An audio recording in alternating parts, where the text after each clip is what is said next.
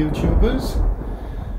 Today we're going to cut the frames for the skylights. As you can see, I have got two skylights, one for the kitchen area and one for above the bed.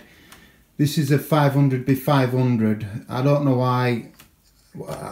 I just want somewhere where I can escape from in the event of an emergency, and I can get my shoulders through that. So this one I've chose. And this one obviously is the fart extractor for if any of my mates start farting in the van. Anyway, so I've got to build a frame. Right, you can see I've actually made the frames now for these skylights.